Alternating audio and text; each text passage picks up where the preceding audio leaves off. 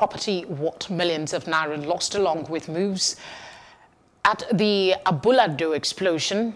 The Health Emergency Initiative, the Lagos State Ambulance Service, the Lagos Neighbourhood Security Corp, along with a leading commercial bank in Nigeria, are collaborating to improve health emergency response in the country. Mary Chinda brings us details.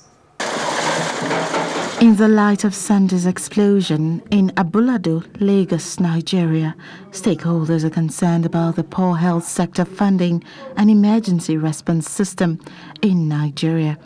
To salvage the situation, Health Emergency Initiative and Sterling Bank take the initiative to provide post-crash care to critically injured accident victims and timely intervention for indigent patients with primary health care cases. About 500 people we have assisted so far. Many of them had just a need for drug of 5,000 naira, 3,000 naira.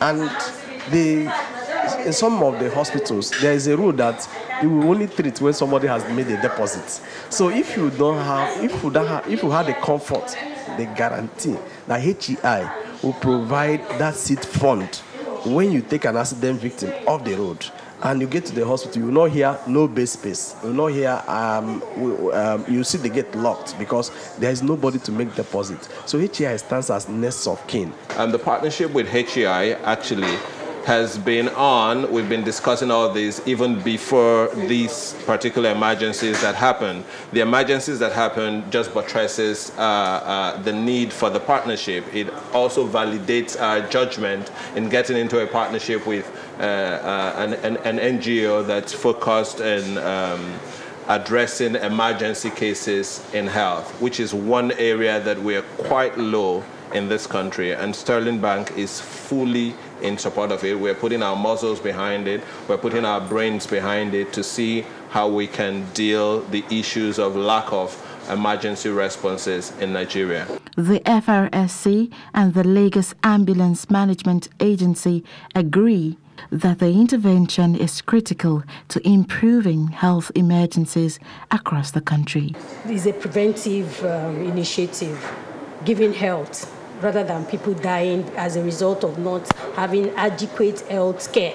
And that is why FRSC feels we need to partner with them, because we never have enough resources when it comes to ambulance vehicles. So even if we have a state where we have 50 ambulance vehicles and we take them to hospitals and we keep queuing to be attended to because the patients don't have money, then there will be no ambulance in the field to attend to other victims.